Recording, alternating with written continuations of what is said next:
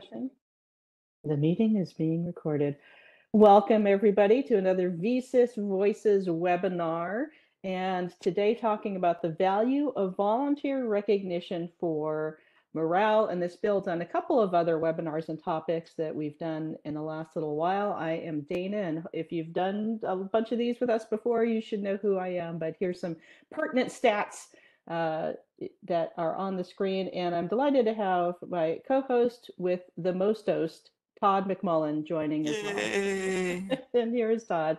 And of course, Lisa is driving the presentation and working on the WebEx tech and the chat and survey via Slido and all kinds of fun interactive things that we have planned for you today. And really the point of this discussion, this is an interactive experience, so we'll lay out some information for all of you, but we'll also be asking you questions and kind of prompting the wisdom in the room and for us to share ideas with each other, not just the ones that we've put together to share.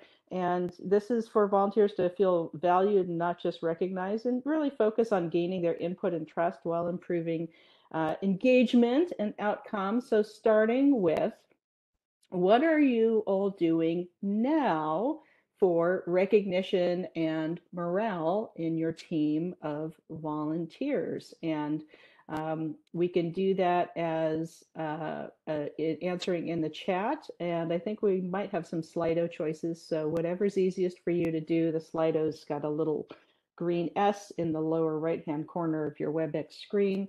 But I don't know if it's I don't think it's a green S. I think there's just a little apps button. there's a little apps button. Sorry, so it Right. looks like a green S Yeah, on my little screen, but yeah, thank you for yeah, making that. little apps button, and then if you click on that, it'll say Slido. You can open up Slido, and Lisa, why don't you go ahead and launch that first question? We'll use that as a test of I have Slido. launched the first question. I'll add that sometimes the launch button is in that little box with that little circle with three boxes in the lower right. Ah, good to know. My screen says voting closed, so I don't know if we relaunch it or mine says waiting for chat. votes. Darn it. Okay. Well, you can also answer in the chat, or you can ask to unmute, because there's, a good little smaller group of us starting off this morning, so we can also go to open discussion. Some of the more common ways that we've done recognition as leaders of volunteers have, of course, been a big party at least once a year, sending cards, having a poster board virtually or in person of volunteer achievements and accomplishments, communicating. Poster board. Yeah, Todd likes poster boards. Todd likes poster boards and chocolate and going to the dollar store to fun stuff. That's what Todd's all about. But yeah, let us know if, sometimes there's a gremlin in a Slido, sometimes not, but let us know in the chat or ask to unmute and we can talk about what you're doing now for recognition and morale. Yeah, I'm wondering if anybody is seeing that Slido question. I did just type in the chat as well that you can put answers in there. Yeah, I'm getting some answers in Q&A and some in chat. Arian saying bulletin board with birthdays, information, quote of the month, brain games, sending emails, checking in, semi-annual events to gather. Again, some people are gathering in person.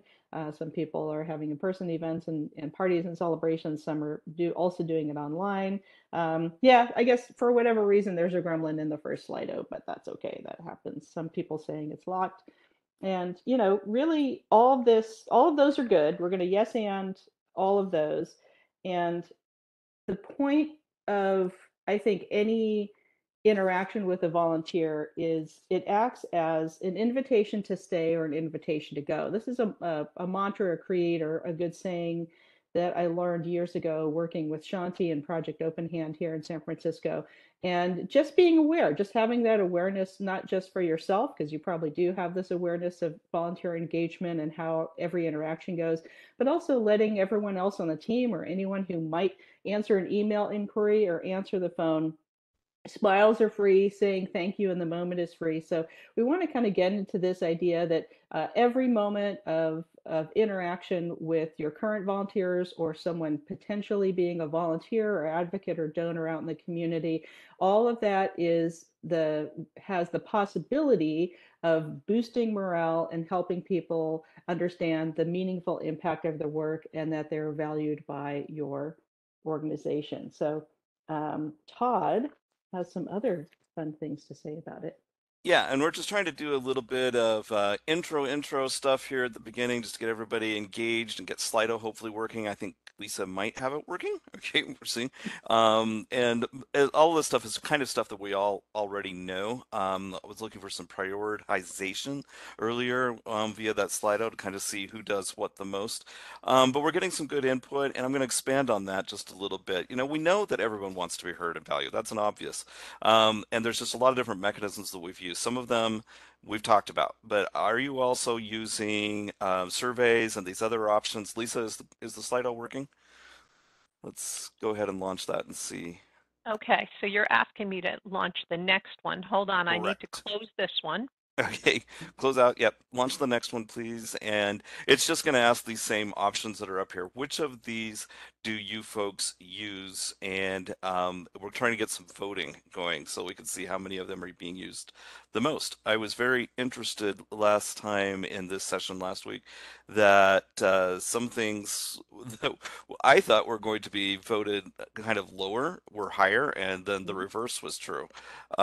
And so it's interesting for me to watch how recognition, how valuation, impact, and outcome measurement, whatever you call this process, is changing. You know, based on, I don't know if it's the COVID factor, I don't know if it's just the nature of our changing dynamics as a society, but it's very much becoming more personalized Mm-hmm. and more um, almost, I would say, individually invigorating. Okay, kind of a more, you know, everybody enjoying each other's camaraderie, and any recognition that could be, you know, done along those lines. Even my favorite thing, poster boards, really works Always well. has a poster board That's right. option. Yep. Well, they're cheap. We all know we're on budgets. They're Okay. fantastic. It's That's Well, right. great. but you know, I might stop calling it poster boards and call it boards of positivity because I'm seeing a lot of clients doing this on large video screens Oh, sure. Hmm. Yep. in I like that. offices and waiting areas. But Yeah. I want to remind everybody the Slido is working now because I see a bunch of you have voted. If you look Yay. down at the bottom right at those little apps buttons, you should see a Slido button that lets you vote. And if you can't, you can put it into the chat. But Thank you. So, what are you seeing there, Lisa, as far as votes I am on this? seeing that 92% of people are saying informal conversations, and Yes. that Fantastic. is We the love that. most common usage, followed by surveys. 42% Hmm. of people are doing surveys. 25% are doing some sort of boards of positivity. I'll take out the word poster. Thank you. Hmm. Listening sessions are up there. No one has a suggestion box, and that's probably because suggestion boxes have become so old school, right? Yeah, they really Um, have. those SurveyMonkey or Qualtrics polls have kind of, I think, replaced suggestion boxes. Interesting. So even more than last week, Dana, what I'm Hmm. seeing are those informal conversations. All right. So it'd be very interesting to know from you folks. You can just type this in chat. You know, what are you asking of volunteers that gets them going on the concept that they are valued? What are you saying to them? What are you conveying to them? How are you asking them questions? That's just something, if you want to, you can chat about, or we'll be unmuting mics a little bit later. So they go do, oh, I like that, Marie. What can we do better for you? And That's a Marie, fantastic question. yeah, Yeah. I love that one, Marie, because you're just looking at them directly eye to eye and getting right to the point. Okay. You know, how can we make this a better experience for you personally, you know, as opposed to as an organization? Arian is saying that feel informal conversations allow to connect, which is really important. We talk about that in a minute. And knowing what is going on in their lives and enables you. I mean, yes, I love this. The very personalization, the trust building, the you know, the yeah, that's what I love the humanity in this, folks. Yeah, and we're seeing some of the classic hits of the genre of sending cards and featuring people as a volunteer of the month and featuring them on websites and in newsletters. So I love that, you know, you're already all off to a really strong start of understanding this concept of recognition is every day. And the other thing that is kind of the obvious question that sometimes doesn't get asked enough in its most basic form is why do people volunteer? Do we know the why of the volunteers on your team? And this isn't a trick question. That can be something that is also asked in surveys, like why do you volunteer? What do you enjoy about it? What can we do better? Some pretty standard survey questions if you're doing that once a year or every couple of years. And I have found that in doing surveys that the why is, there's as many reasons as why people volunteer as there are people in the world, but it boils down to they're there because they want to be there. Something about how you've described the mission, if you're able to describe the powerful positive impact they have, they're resonating with something in the cause or the mission. And sometimes I think we chase the why too much, or we make assumptions about the why, when really, if we're clear about the impact people are having and that this is a welcoming place that people can feel that they belong on the team, then they understand that they're valued, and having that meaningful impact, that makes all the difference in the world. So now we're going to kind of build on this a little bit. We've done the how are you recognizing people and what mechanisms are you using? So your mechanisms, and we've talked about why people are volunteering, and I love how personalized all of this is becoming here in our call today. But we need to tie this into value, and so we've got to look at this from another perspective.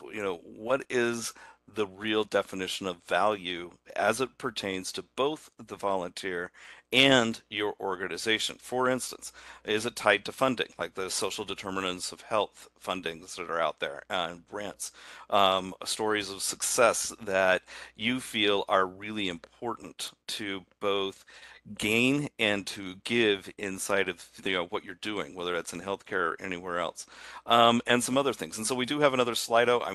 We have a lot of Slidos today because It's we're an trying to keep interactive everybody. experience. This is a very interactive experience. So go ahead, Lisa, if you wouldn't mind launching that, and let's see what is it that how well do you link your value to your mission? That's really the question that's going to come up, and it's going to give you some good options. And tell us what you think, and then Lisa's going to give us our results as usual. But it is really important. There's always an emotional, or I call it emotive value, and there's a financial value. That, what is the real bottom line for the reason the volunteers care, and how do we connect those two without overbalancing one? We can't get away with just saying to a person, "Hey, you're really valuable. We really appreciate you here," if the entire program is a sinking ship because money is not flowing. And vice versa, we can't treat volunteers as if they were paid employees who have an obvious and defined role, okay, that brings value financially to the organization. And so there has to be that personal touch. And Lisa, what have you got?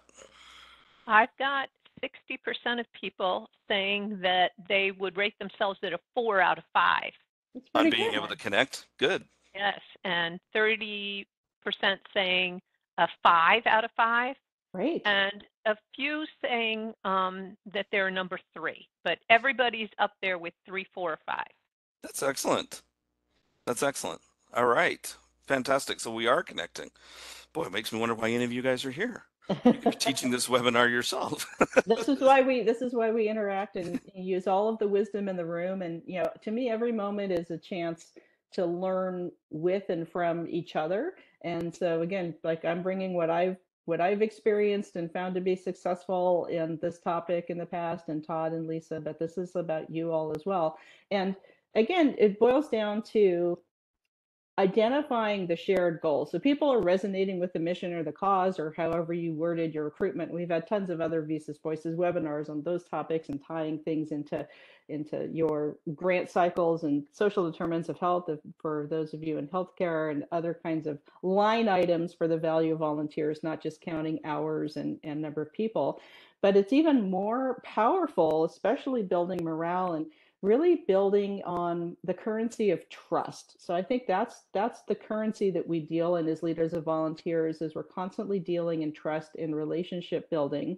And a huge piece of that ties value, emotive, and analytical together is understanding your shared goals and your shared success, and really communicating back to the volunteers and the rest of the community and the public and especially leadership in your organization, that this is how volunteer activities are accomplishing goals, accomplishing the agency mission impact, and how are those goals aligned per person and the task they're doing per volunteer or general team member, per department, for the whole agency, with community partners. And we had some great examples in the beginning when you're asking you how do you recognize people or build morale, and just sharing that information that, yeah, we all got to win as a team.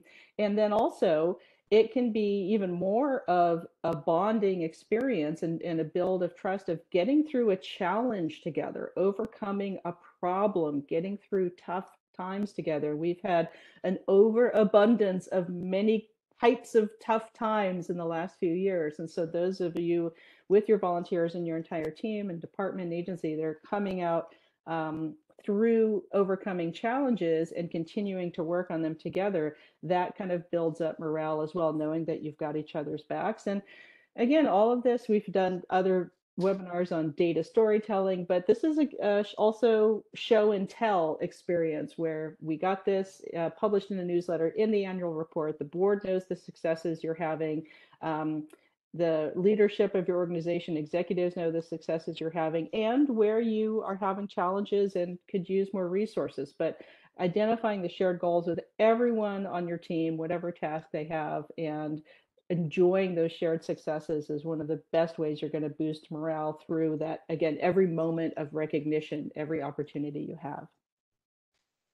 So, as Dana and I were thinking about, well, how do you find that sweet spot between motivation and value and, the reasons why volunteers are doing it and everything she was just talking about.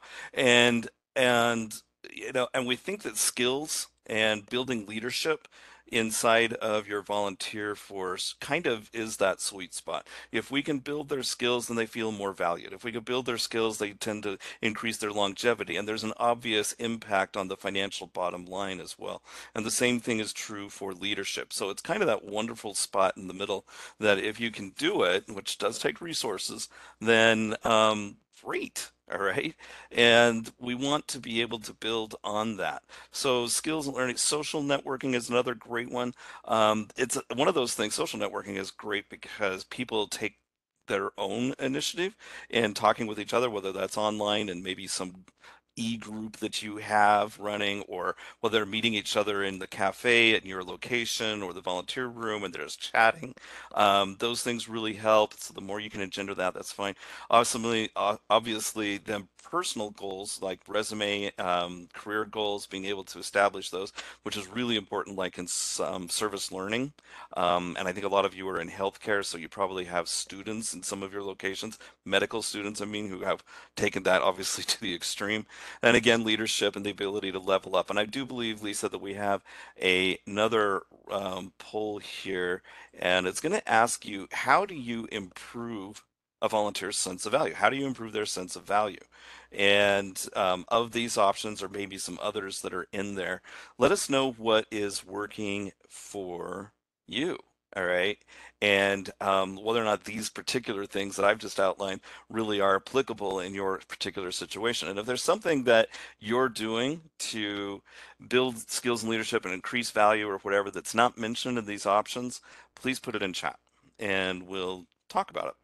And while folks are voting, I'll share a fun story. This topic came up in a volunteer coordinator resources Facebook group, and it came up in a couple of LinkedIn threads as well, which is someone was asking, how often do volunteers get promoted to paid positions or even apply for or interested in paid positions with an organization? And people were chiming in at different levels. And I'm honest to goodness, the last organization that I worked for full time before working for myself and consulting full time, we had such a good reputation, and this was a conservation agency, as a career building step, that I had to start saying in the volunteer orientation, we love our volunteers. They often become seasonal or full-time staff, and I can't guarantee employment just because you're volunteering with us.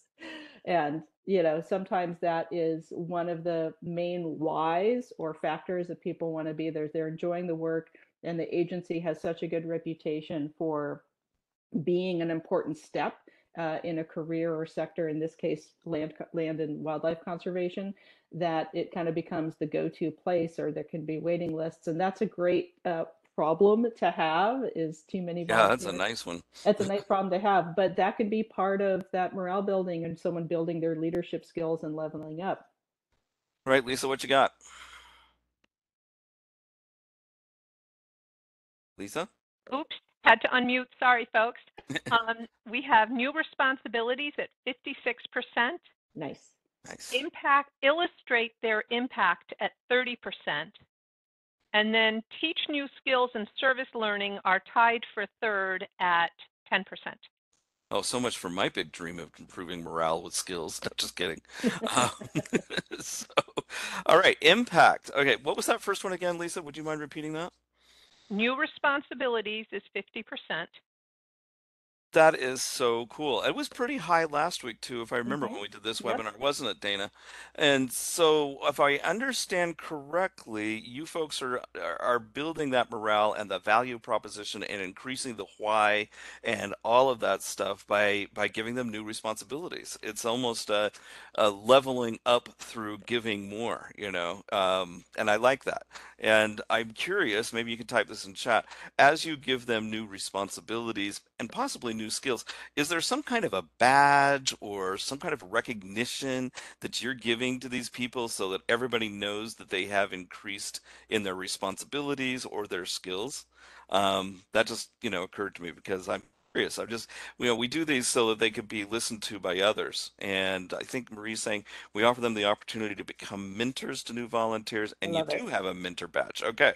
That's excellent. So when they obtain that level, then that you could do that. You could do the same thing with if they're a trainer or if they're an instructor of some particular skill, or if they're responsible for a certain part of your organization or program, then you can give them, I hate to say the word title because that sounds like we're employees, but something more Titles are fun. important. We talked about Titles that are in important. another webinar. Yep. We did. Specific Okay, titles. so Yep. something that's either that gives them the personal and, of course, social recognition for having obtained whatever.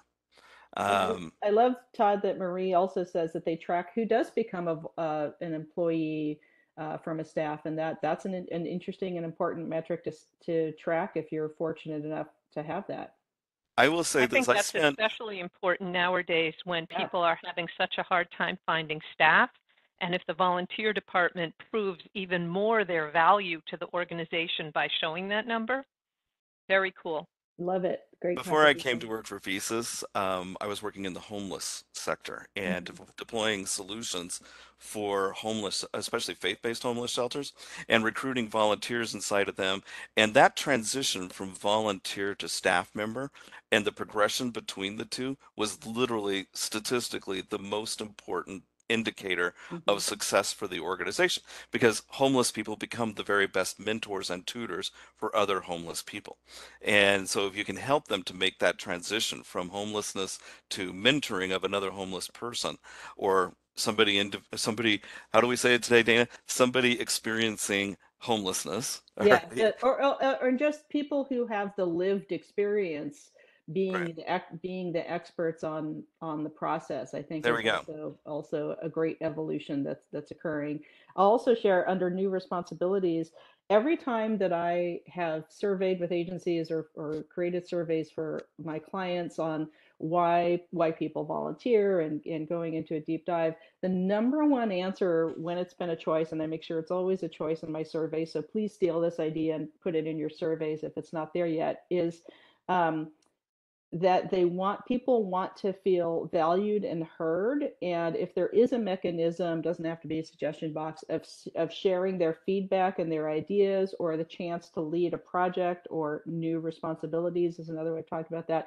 That is the number one way that people genuinely feel recognized and celebrated and valued, is that their ideas have come into motion. Their project has been a success, or they're given new responsibilities. They're given these leadership opportunities, and that all ties into. So we've talked about value on paper, budget line items, tying into grants, social determinants of health funding, things like that. But real reason people volunteer, as we mentioned, is they want to. There's something enjoyable, even in the tough times or going through challenges together. And so having that social fun factor is still key to morale. It can't all be analytical. It's going to be personal. It's going to be emotional. Interested is interesting. So when volunteers are enjoying their experience and feel fulfilled and that their work is meaningful, those become the best cheerleaders and morale officers or cruise directors for everybody else. So Cruise keeping directors. cruise Yay. directors, I just Yay. had like a Love Boat Julie Gopher flashback there. Um, That's we love scary it. how I old I know, am. I know. I I was saw like, the exact same thing. Um, random Gen X memories popping into my head at this hour of the morning. And that, so that social factor, again, whether it's you're able to do this safely in person these days or some things are still online, I had great fun with organizations doing virtual ice cream socials, doing, goofy online games together, having a YouTube and karaoke night. So there's ways to be social, and we're talking about some of the answers were pre-pandemic, having potlucks and other, meal sharing events. I think sharing of food and that social time and just kind of non-structured time where people can just chat and build their relationships with each other, build their work friendships. That's so important to a team dynamic that we don't want to let go of the social fun. We want to be able to do it safely, so that people feel welcome to belonging and safe. And keeping that downtime together is as important as the work time together. And having one big party a year is fine, but I've also found that when there's kind of one big celebration event at any given agency, and I throw a good party, only about like 25, maybe some agencies 50% of the volunteers in the before times would show up to the party. And sometimes I would actually get pushback from people saying, don't spend money on a party, don't spend money on gifts and knickknacks. Please, put all of the money that you would put to volunteer recognition, directly into the programs to help the community and the clients that we work with. And so you're never, what's the saying, Todd? You're never going to please everybody all of the time, but but you can please some of the people all and the time and all of the people some of the time. yeah, Yeah. and so that's why we want to have this balance. There's people who love to have events and want to be social, and that's the main reason they're volunteering, is that sense of community and belonging. And other people want to see what are the results of my work, and are my ideas being utilized. So it's that nice balance that it sounds like you're all well on your way to achieving that balance, and we're sharing more ideas to do that. We had a really great comment in last week's webinar at this point Hmm. where somebody said that the way they determined the best way to recognize and improve value was to just directly ask the volunteer. Marie, Yep. you ought to like this. Okay, what form of recognition do you prefer? All right, how do you really want to be? And some of them would say nothing at all. Hmm. We don't need the recognition. And others, well, yeah, no, I want it. And this is why. So we do have one last poll, folks, for you to indicate for us which of the traditional forms, or maybe even non-traditional like gamification, which forms of recognition are hitting the mark. What's working the best for you folks. So Lisa, if you can launch that, that would be great. And then in a minute, when we're done with all of this, we're going to open the mic. So we're looking for really good experiences that any of you do have that really help all of us to merge all of these things together. Let's, as Dana would say, get the wisdom in the room Hmm. and see if we can't build a little bit on what's being talked about. All right. Lisa, is it too early? What have you got here? I think we need a few more people to vote. The poll is open. I think along with ranking these, I'd love to have people put in the chat, as you were saying, Todd, what they're finding to be the best morale builders. And I see there's a great comment from Marie. The 5 Languages of Appreciation in the Workplace is a great book for understanding what matters to each person. Yeah, I like that. I haven't actually seen that one, Marie, so thank you for that recommendation. Dana, have you read that one? I am familiar with it. I think my sister-in-law had it, and when I was staying at her house, and yeah, she's a VP in a big corporate thing. But I think that's true of understanding the languages of appreciation, and not everything's going to resonate with everyone and how to be recognized. So why not have a mixed bag? And um, Arian has another great comment of taking them from interested to engaged and then offering quality over quantity. And I think that is another great, just foundational idea for everyone else to pick up on and share. That it's, Yeah, in fact, yeah. I'm sorry to interrupt, Dana. No, go ahead. I'm actually hoping that Arian would be willing to talk about that in a couple of minutes. The whole issue of quality over quantity intrigued me when I saw that a minute ago. And Um, Jessica has a great comment as well of doing a video. Um, in the past, and volunteers like to be featured and talk about what they do and why. And yeah, I love being on camera. Not everybody does, but that's also something, Jessica, that I've done in previous agencies is have little video segments and recognition of volunteers when they wanted to participate, and then allow celebration of volunteers that maybe are a little more introverted or just not camera people, but again, having that variety is incredibly important. I uh, know one of our clients has a volunteer video running all the time in their main lobby, so that as folks come in, they see these little excerpts and quotes from volunteers, and it's been a great recruitment tool for them as well. Mhm. Todd, I'll tell you that we've got a bunch of votes here for you, Go ahead, and they're please. spread through the whole thing. The biggest one is communicating value. Number 2 is causal social Casual. Casual, interactivity. casual, Casual, sorry. causality, Yeah, casual. there's a Awards crossover and there. recognition is 3rd, and training and skills building is 4th. Oh, interesting. So even though you're putting a lot of emphasis on value using training and skill building, it's lower as far as morale boosting. Fascinating. I love it. I love when we get interesting answers like this. Yeah, Well, fascinating. well, speaking of fun, Todd, take us into some of the most fun ways to engage people and build morale and recognition all at the same time. Gamification! Yay! So there is another whole Voices webinar that Dana and I did just last October on gamification. In fact, after this Web Voices presentation last week, I had a couple of people come back to our support team asking for a link to that. It is in the final slide of this show and will therefore be in the PDF that you can download from the Voices webpage, and it will link to our full presentation last October, like I said, on gamification. But in that presentation, we outline several basic elements, and you can see them listed here, the kinds of things that gamification can help pull together. And gamification is essentially the ability to do everything that we've been talking about in some fun way. And it can literally hit the mark right in the middle of everything we've talked about. It increases morale. It helps people understand why they are volunteering more, because people love to socially interact. It helps improve skills if you do it right, like with challenge boards. We used this example during the gamification presentation of the cats versus dogs competition in an animal shelter, and how you can really get these volunteers competing with each other and improving skills and keeping the kennels clean all at the same time. And so there's just fun, cheap, with poster board, all right? Possibly the video version if you happen to have a little bit more money.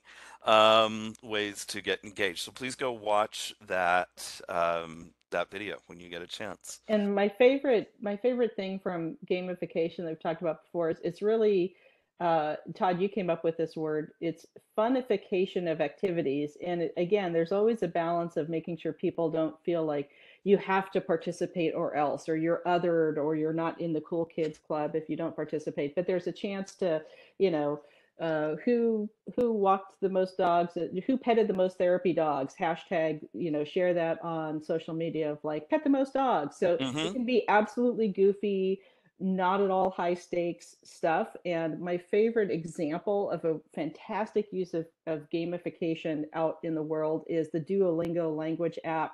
Been brushing up on my Spanish, and anything. So many things are probably already gamified or have badges and leveling up or experience points or little reward animations. A lot of that is already occurring in our day-to-day life, especially online. And games are really the core way that humans have fun and interact together overall. And all that ties into sharing vision and inspiring each other.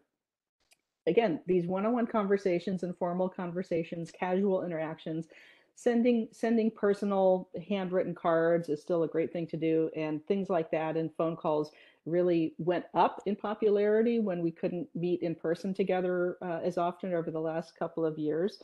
And I think that really comes down to not just shared goals and successes and milestones to tick off on a list, but that there's a real vision of the mission of the agency that everyone is participating in and is inspired by each other's work. And I love what we've seen, Todd, in the chat of how people are sharing that, the videos, newsletters, publishing things on the website, featured volunteers, cork boards, bulletin boards, old school stuff that's fun to do as well. And I think hopefully this inspires all of you to go into our open discussion. I know Arian was interested in sharing, and hopefully also Jessica and Marie and other folks on the call. Yeah, this is now, I think, up to you folks. How do we approach all of this stuff? You've heard what we have to say. We've been listening a little bit via Slido to what you have to say. We're going to open the mics. You do have to kind of raise your hand or put in chat that you would like to talk. You can't just unmute yourself, but I'm going to go ahead and unmute Arian first, and then Marie has already queued up. So let's see, Arian. Arian, you're live on the air. Actually, I am having a hard time unmuting her. Lisa, you might have to do it. Does Lisa have the power today? Lisa has all You power. know, he said I was live on There the you air, go. and I'm like, no, no, I'm not. It was close. We So, All right. gotcha. um, yeah, I actually realized that the verbiage I put into the chat from the interested to engaged isn't, it's what I came up with when I was thinking about it, but it goes back to a community building, volunteering, um, whatever title you want to put on it, theory. That one of my minors is in YMCA professional studies. I actually worked for the Y for about 15 years before going to other nonprofit organizations and ending up in healthcare. And their model was taking an individual and moving them from casual to connected to committed. And casual would be like in the form of the Y, somebody who comes in to work out. They're just there to work out. So how do you get them connected? You buddy them up with somebody in a class. How do you get them to be committed? You have conversations. What are they interested in? Where are their skill sets? How can you engage them more that you like essentially move them in to the inner circle? And I've tried to use that with the other organizations that I've worked for in my career, that, you have somebody who's coming in as a patient, who's a frequent flyer in here, and you see them often. They might be interested in volunteering, or someone who, a staff person who really engages with pet therapy. And they say, oh my gosh, my dog would be perfect for this. So how do I pull them into the next, like, that's great. Can we set up a 15-minute window to chat about it? How can we get you involved in that? Or, do you want to escort pet therapy? Like if you don't have a animal to do that with, how do we still get you involved? And once we get them committed, then it goes into those, the quality over quantity. Tons of volunteers come in and do a couple hours a week. Other ones will come in and do a couple days a week. And, it's somebody who may only engage with one or two patients or staff, and then we have people who engage with lots of stuff. And I find the people who are engaging more with the patients and staff are the ones who are always open to, hey, we have this hole we need to fill in our schedule. Would you be willing to jump in and help out? Absolutely. And then that person wants more of those hours, and they're spending more time volunteering than they had initially signed up for, because we're giving them the quality not the quantity. You know what I love the most about this, Arian, is how personalized you've Mhm. made this. Exactly. You know, you have gone directly to them, and regardless of whether or not they have a lot of time or just a small amount of time, you're having active dialogue with them about the quality that they bring, the value that they bring, the time that they bring, and why it's important, and how to engage them more, whether it's them personally or their dogs. It doesn't matter. Dog people that I've met, there's not a lot of difference. All No, there's not. right. So, And you have to make it personal, because if you don't, they're going to feel that it's not personal. They're not going to want to be engaged. They're going to say to someone else, I volunteer at Geisinger, but I don't think I want to do that anymore. Like, it just feels like I'm just there. hmm How are you? How's your husband doing? But hmm last week, didn't you had that flat tire? How did that end up? A 2-minute conversation holds more water than not having a 2-minute conversation or not paying attention to what's going on. And that's been across the board. I think it's a universal, it doesn't just apply to healthcare volunteers. It doesn't apply to volunteers at a Y or, in other organizations. You have to get to know them. People want to feel valued. Well, Valued and I and heard. think, That's Arian, you're universal. Yeah. also hitting on the universal, I would call it the number one skill that a volunteer manager has to have is the ability to do everything that you just got through talking about. In a different realm of the volunteerism sector, Dana and I just published an article in the Engage Journal that you all ought to go and watch, or read, excuse me, watch. We do these videos all I'll the make a time. video about it Yeah, we'll later. make a video about it someday, I'm sure. But go read it, and it's about how the changing nature of a volunteer manager's role as our society changes is going to be given more and more. Our roles are going to be given more and more to technology. It's already happening, and a lot of the leadership of volunteerism is moving to the volunteers themselves, the ability that they have to take charge, lead each other, even engage with it, recruit, identify things. But that in no way, shape, or form reduces the value of our skill set as volunteer managers in the equation. It just makes things like what you're talking about, Arian, that much more valuable. You must absolutely build upon and expand that personal touch, or everything that the volunteers are doing just comes to an end. You might be bringing different resources to the table for them to utilize in their responsibilities, but the ability to do what you're talking about becomes paramount. And it's also a lot more fun. So go read the article. It's called Care Circles, Are They the Future of Volunteering? And Aaron, also point out that, that's another way of doing and embodying every interaction's an invitation to stay or an invitation to go. So you've got this model from the YMCA that, again, it works in any part of our sector. It works in not just volunteer engagement, but community engagement and employee engagement. Mm-hmm. And that's that idea that every moment is an opportunity.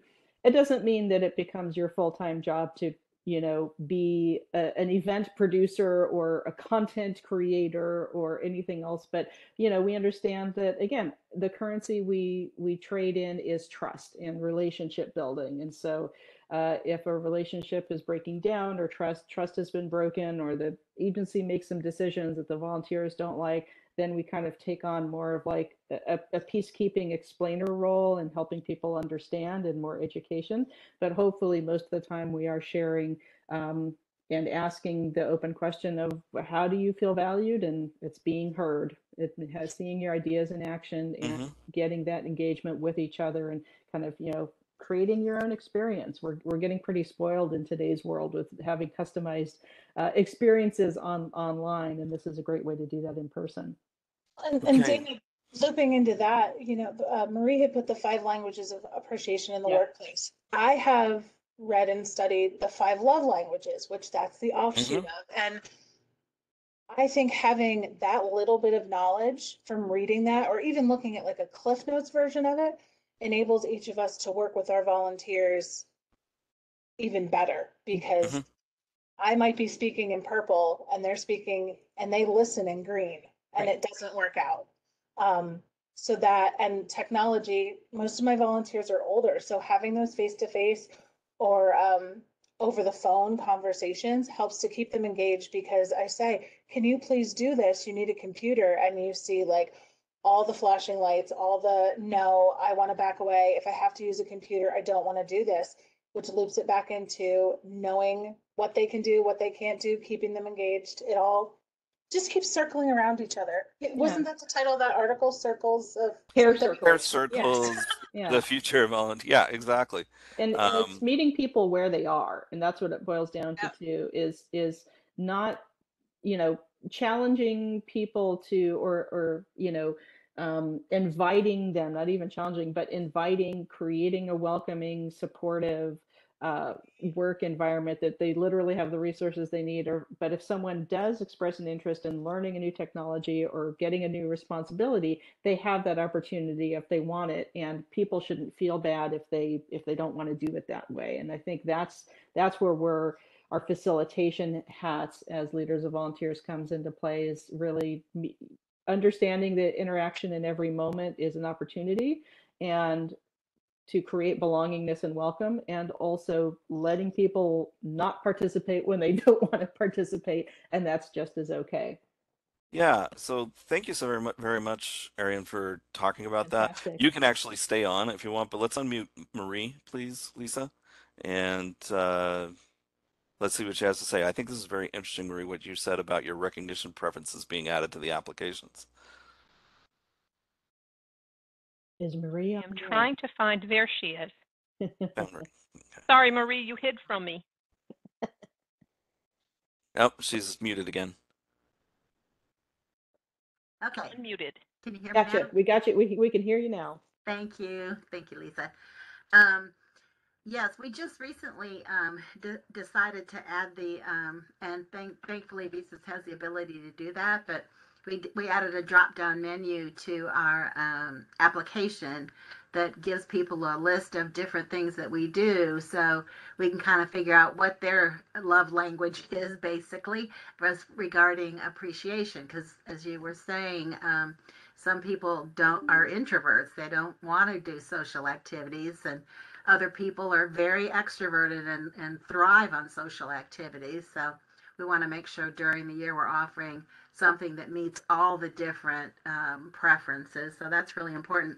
But my question was, I wanted to hear more about listening sessions, because we don't do that. I've heard about them and I'm thinking about them. So if anybody out there is doing it already or can give me a little bit more information on that. Yeah, well, you guys folks are thinking, and please raise your hand if you can answer that so that Lisa can unmute you. Listening sessions, well, people are thinking there, are can be a very, very good thing, but they can also be a little bit scary because people aren't always going to come to those to talk about positive things. You know, they're going to come and they could be griping, you know, and so you just have to be careful to moderate it. But they are really, I think, very valuable if they are moderated correctly. Does anybody have some experience on that they can share?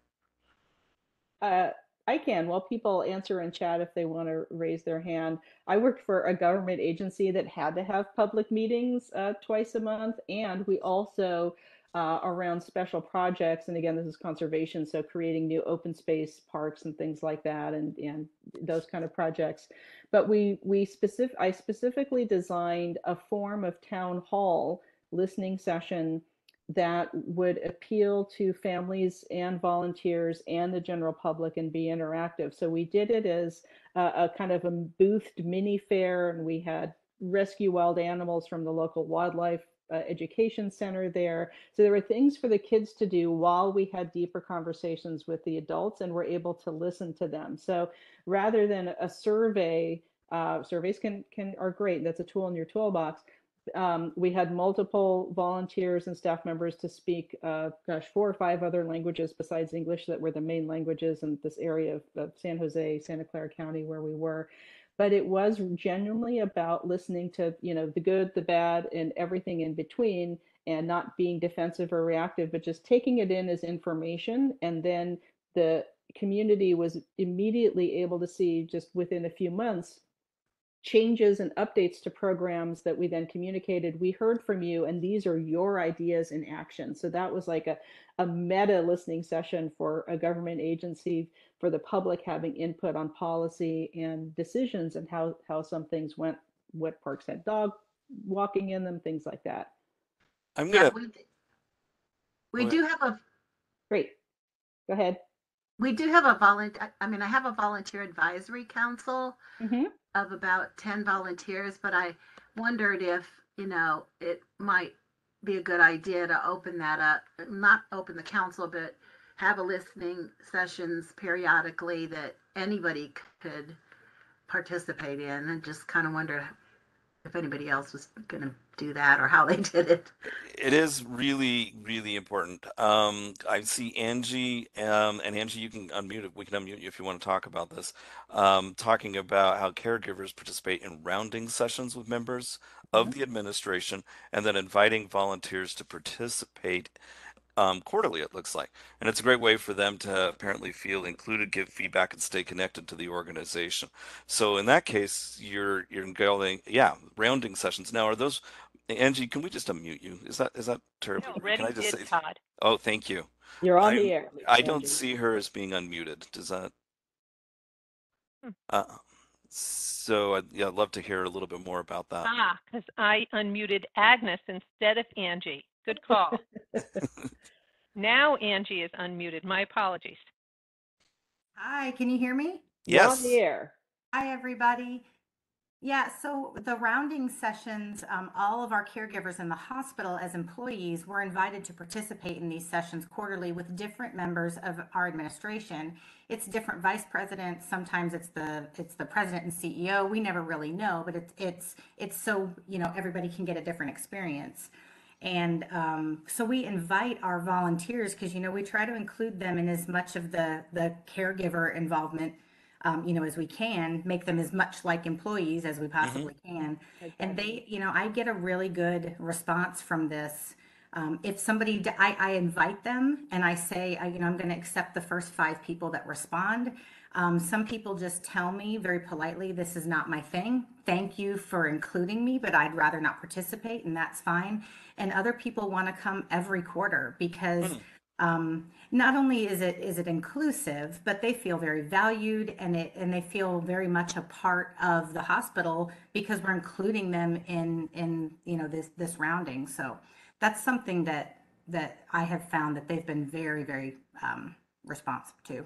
And Really that, neat. yeah, that automatically boosts morale. I love that so much that you're all one team. And so you're already setting that positive culture of we're all in this together. We're all one team, whether we're paid or unpaid or full-time or part-time. And again, people participate, particularly volunteers, at the level that they want to. And so again, it's that sense of belongingness and not othering them or making them feel excluded if they don't participate. But it sounds like you've hit a really wonderful balance with that. So I love that And comment, that sharing so another much. thing too that's really positive about this is a lot of volunteers have seen their ideas come to fruition through this because they will give an idea of how to improve something, and then they'll actually be able to see it played out. Like it will obviously their feedback will come to me. I'll do something about it, or I'll resolve the issue, or I'll take their idea and implement it. And so yeah, it's just it hits all the marks. And Angie, if I can build on that just a little bit, you know what this reminds me of, Dana, is the whole concept of using volunteers to drive the direction of the organization. Dana and I also Yeah. do workshop presentations at conferences. We have all these different places, and we just did one for the Association of Science and Technology Centers a few months ago on this care circles concept. And in that, we used examples in the museum sector of entire museums that have been built from listening circles, where Mhm. people were getting together and saying, no, we want this museum to look like this and to represent this and to reflect this. And it was a combination of values and local culture and entire museums, multi-million dollar facilities built from these listening circles. And in addition to that, the ability for these same circles to become recruiting mechanisms, volunteers, pulling their friends in because it's such an engaging, positive, innovative, integrated experience experience to be volunteering. You know, so we're moving away from the days when volunteer management was this top-down, almost militaristic approach to governance, to a completely the opposite, you know, to public-driven, peer-to-peer, bottoms-up type of management. And we're just really in this weird transition right now. But everything you just said, Angie, reminds me, and everything everybody's said today reminds me of the importance of that personalization, the socialization, peer-to-peer, you know, moving away from some of the traditional methods and more towards these social engagement definitions for giving. And I have one last question since we're running out of time. And this is something actually that Melissa Bergen and I were just discussing yesterday. And I think that all of you know Melissa. VSys is considering one possibility of many, I'm going to throw it out there, of our future, integrating with an app that actually asks patients when they are in the hospital on their phones if they would like to have volunteers come and speak to them or provide some service that volunteers provide. If that happens to sound like a really great idea, I don't want to take a lot of time. Please drop it into chat. We'd love to hear some feedback because we're kind of on that topic. More therapy dogs. Yeah, More therapy dogs. more therapy More dogs dogs. to pet. That's More right. dogs to pet. I also want Exactly. to, yeah, and this is such a fantastic discussion. Again, thanks for sharing the wisdom in the room, and we want these to Definitely. be interactive. This is a flat organizational structure and high tech and high touch. And I want to make sure that we share some other interesting articles and additional resources that are kind of timeless and classic. Some of them are from a few years ago, but all of this still holds true. And these are other great people, and not just our article in Engage that's coming out, but stuff from Toby Johnson, from Karen Knight, Meridian Swift. Elisa Kosarin has participated in our VSys Voices webinars as well. And these all, plus the other VSys Voices webinars that are on our page that Todd and I and Lisa have mentioned before. So these are additional resources to, sometimes it's a 2-minute article read, sometimes it's a 15-minute article read. But again, there's just such a wonderful variety of ideas and some classic hits that we can still keep doing, along with these more modern, sociocratic and kind of grassroots from the ground up approaches. This has been a fantastic workshop. I think it's one of our better Voices I webinars, love it. folks. I'm so excited today. Yeah, Yeah, thank you. really appreciate your engagement, your openness, not just open mic, but your openness to new ideas and sharing your ideas with us and with one another. It's been absolutely fantastic. So I echo what Arian's saying in chat. Thank you so much, everybody. And Marie, you all have a great day. Go and enjoy it. Yeah, and Lisa will have an archive of this webinar and our fantastic discussion up on the VSys Voices page and site in the very near future. So if any colleagues in your organization weren't able to sign on today, you know, spread the links and the good news with everyone that this has been a fantastic discussion. We really appreciate you taking time with us today, and we'll have more fun next month. Lisa, what's coming up with Paul in February? Paul is talking about doing online trainings and orientations for volunteers.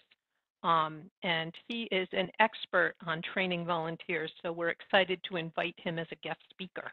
Yeah, Paul's really fun and fantastic. So that's a good fit for the February webinars. But again, have a great rest of the week, everybody, and we'll see you next time with VSys Voices. Have a great day, folks. Thanks.